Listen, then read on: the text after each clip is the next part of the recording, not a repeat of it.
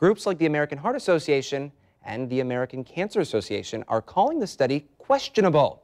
Joining me now is the Chief of Cardiology, Dr. Saumil Oza at Ascension St. Vincent's. Thank you so much for coming in and talking about this. People at home, I'm sure, are like, what is going on? 1 minute we're saying not to do it, 1 minute we're saying it's okay. What really is going on? So I think this study really does confuse the situation quite a bit. There's a lot of problems with the study that a lot of different researchers have pointed out over the past few weeks since it's come out. One of the main things is that this will complicate the situation. We do know that there are many, many studies out there that clearly show a deleterious effect to our health from red meat and processed meats.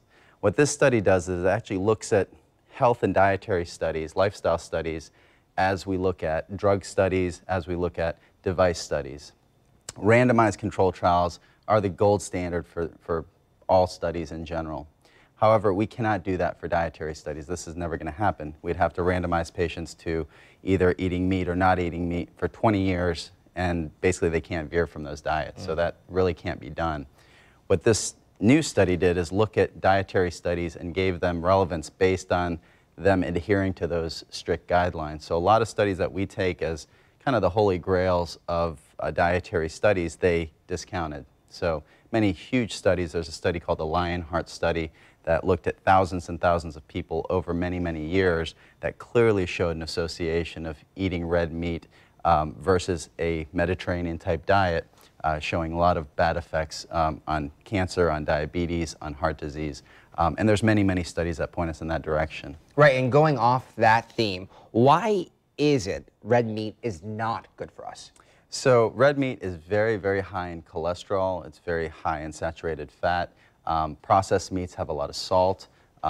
These are all very oxidative, pro-inflammatory foods that can cause a lot of heart disease, again, stroke, lead to diabetes, weight gain, things like that. And when we talk about 80% of cardiac events are preventable, this goes hand in hand right there. Correct. If you ever come through my clinic, you know that lifestyle is probably the main thing I'll harp on to my patients, that all these diseases are preventable. All these diseases that we have in modern society can be changed by having a sustainable, very plant-based diet. With that said, what is a heart-healthy diet? So the ideal diet for patients of mine that have heart disease is going to be a plant-based diet.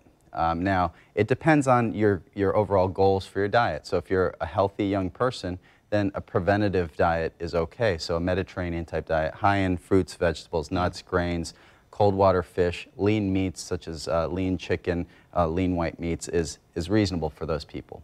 However, if you have diabetes, if you have heart disease, if you have high blood pressure, these are things that it's secondary prevention. You're actually trying to, the horse is out of the barn, you have to try to get it back in. So you have to have a more strict diet. You have to basically cut out a lot of these other meats, and maybe cold water fish may be okay still, but because of their high omega-3 content, but you really have to focus on the plant-based diet. You have to cut out the saturated fats, cut out the processed foods, and really be a lot more strict at that point. I know if my father's watching, he's going to say, I'm not giving up the red meat for people like him. Do they have to give it up altogether?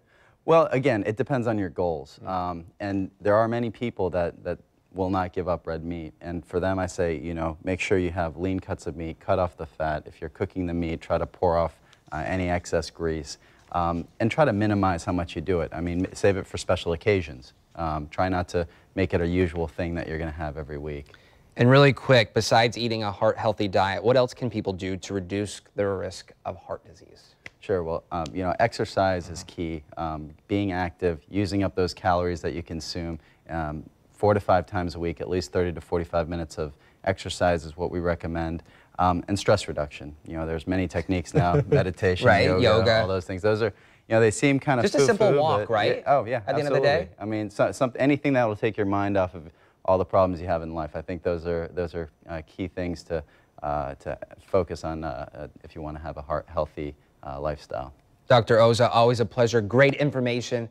Thank you so much for joining us this Sunday morning. Thank you for having me. Thank you.